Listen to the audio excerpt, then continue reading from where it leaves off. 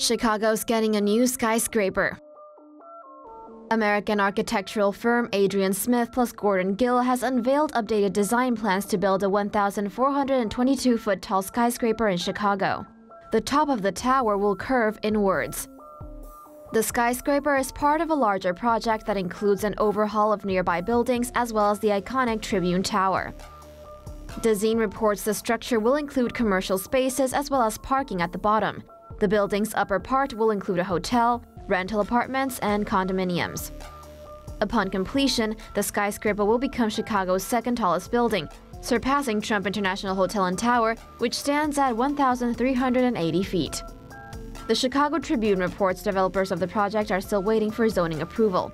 The designers of the skyscraper updated their initial plans as residents of the area raised concerns about traffic and security near the Chicago River.